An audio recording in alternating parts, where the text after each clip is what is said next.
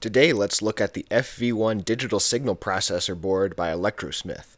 Not a paid promotion, bought this module myself because I find it interesting. This board is based around the spin semiconductor SPN1001. It's essentially the typical application listed in the datasheet with a convenient pin header to attach it to your specific application.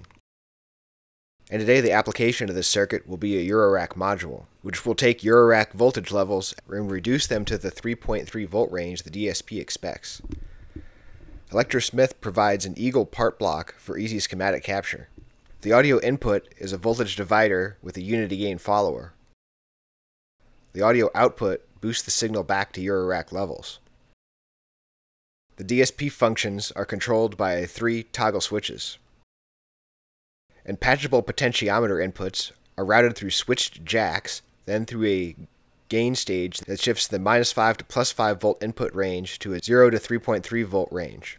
More on the math behind this can be found in the SLOA 097 application note by Texas Instruments. The faceplate design looks like this. With all the jacks, potentiometers, and switches, it fits in 6 HP. With all the hardware mounted.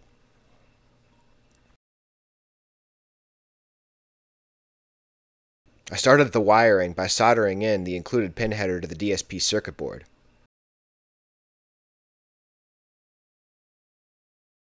Then mounted 2 chip sockets on some perf board strips. Then I mounted a socket for the DSP board and the power connector.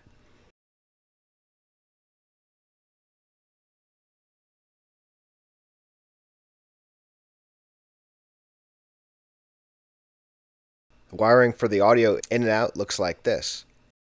The wiring for the control voltage looks like this. Here's the pre-wiring for the faceplate. And the final wiring with everything assembled.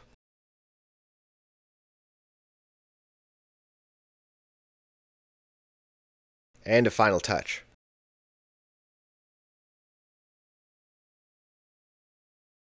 A quick smoke test later, and we're mounting it in the rack. FYI, this DSP draws about 100 milliamps of positive voltage. So now let's make some noise. For this demonstration, I'll be using this keyboard controller, a YM3812V3 to generate the sound, and this mixer to connect it to a recording device. Here's the dry signal.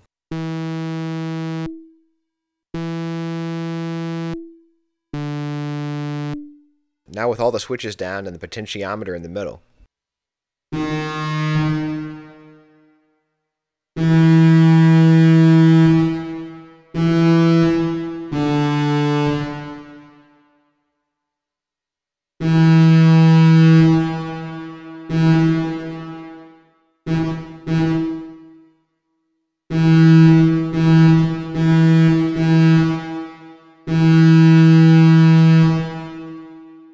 First switch up.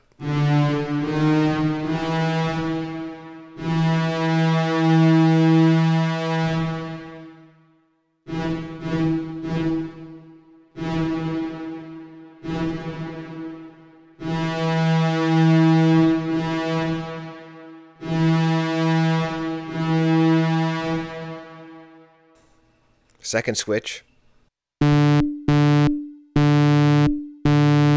I believe this one is just a pass-through.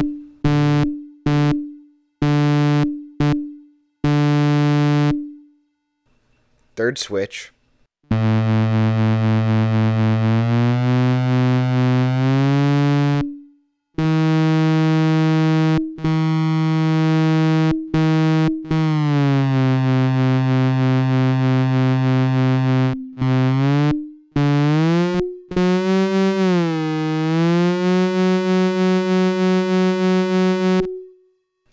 First and second.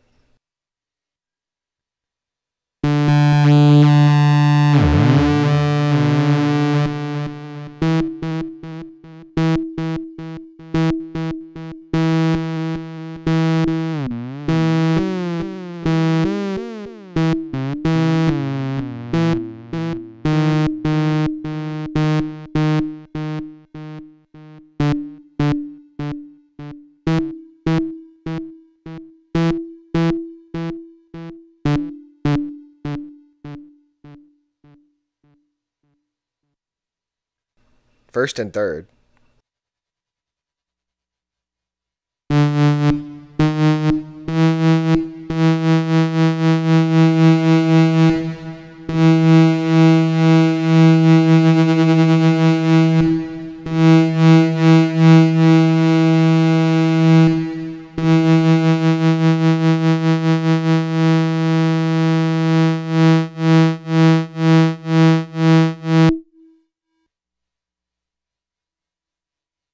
Second and third.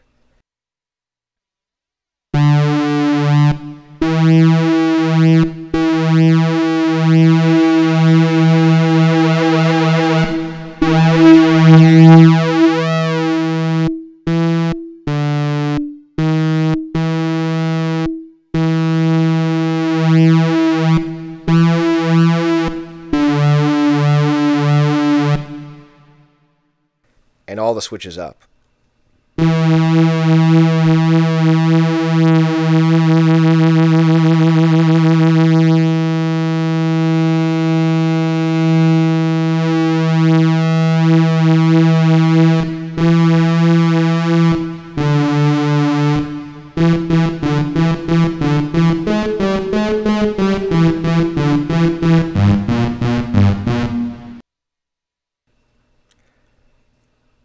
I think I like this one the best.